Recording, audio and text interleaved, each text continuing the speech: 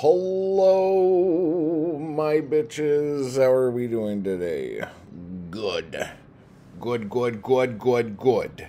Yes. So today we are going to be doing a quick review on Hank, The Life of Charles Bukowski. And honestly, I'm glad that I probably won't be doing any more videos on this book ever. So much to say about this book, and a lot of it has been said before. Again, if you know about Bukowski in any way, like if you have read his short stories, if you have read his novels, if you have read his poetry, like 85% of this book may seem like you've read this book before. Like you'll be reading stuff and be like, what the fuck? And like deja vu kind of shit. And you know, whatever. It is what it is. Because I'm assuming that this book was put together like a little bit for people who knew about Bukowski. And again, this is pre-internet, so who knows what the fuck people know. At times, it reads like a book written for people who've never read Bukowski and are just curious about who is this weird figure that, like, suddenly was able to make a movie. Because this project was put together pretty soon after the release of Barfly. So, like, I don't know. So his name was in the public consciousness, I guess. So whatever.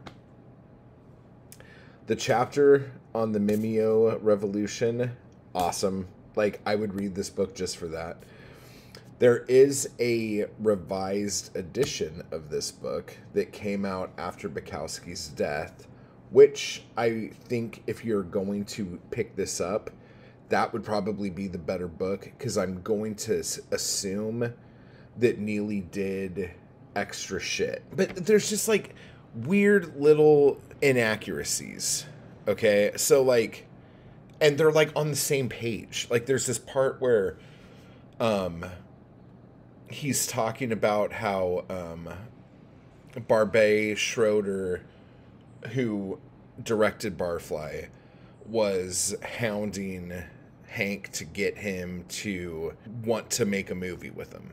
Neeli says Hank really had a bad taste in his mouth from Hollywood because of the 1983 movie Tales of Ordinary Madness that was about like a bunch of short stories of Bukowski's that were like put into a thing. And so they talk about that. And then the next paragraph is like, and then finally in 1979, Hank signed the contract with Schroeder to do the movie.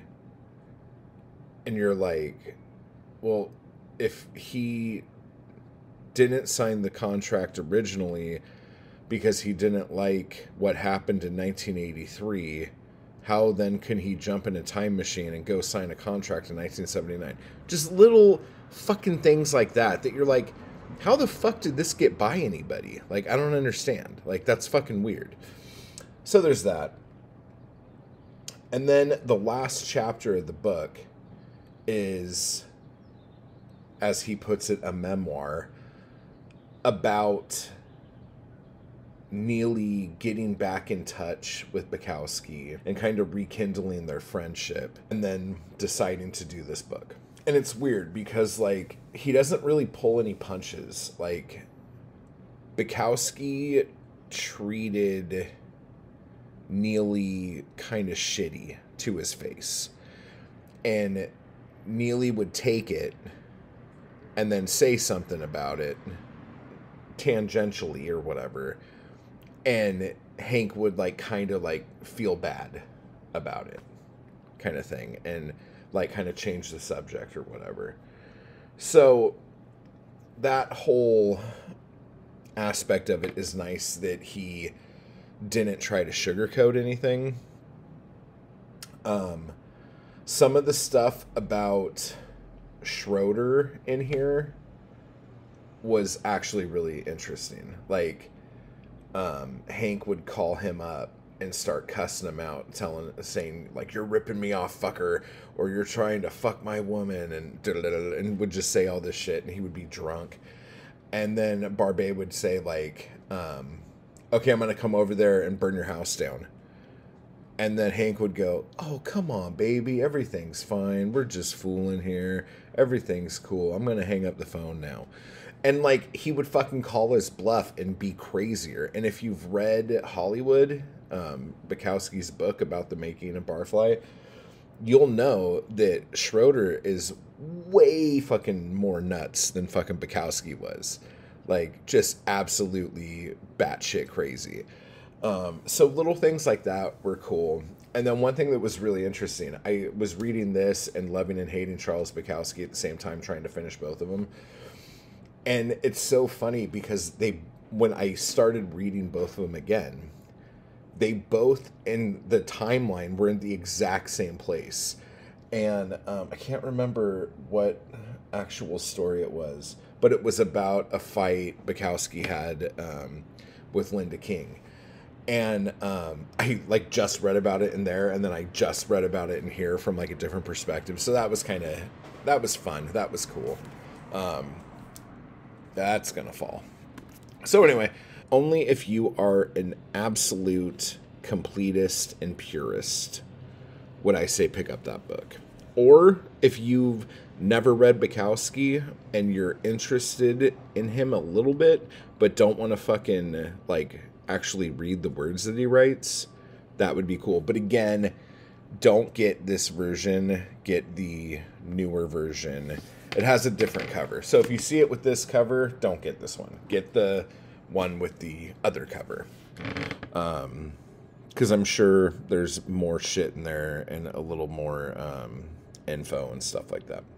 So anyway, so that was this video. And now this video is done. So before I go, run out and get Los Angeles, my chapbook of amazing poetry of the little slice of heaven I live in out here, full of junkies and hookers and the unhoused and stuff like that. Fun stuff.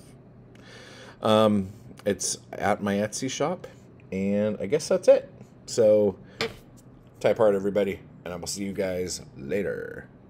I just want to give a quick thanks to those people who make these videos possible. Anarchy Crew and my followers on Patreon. I appreciate the hell out of you guys, and thank you so much for keeping me going to keep this content possible. You guys are awesome. And if you'd like to join the crew or the Anarchy Crew, just hit the join button beneath this video. And if you'd like to become a member of my Patreon, you can run over to the link down below to do that as well. Thank you.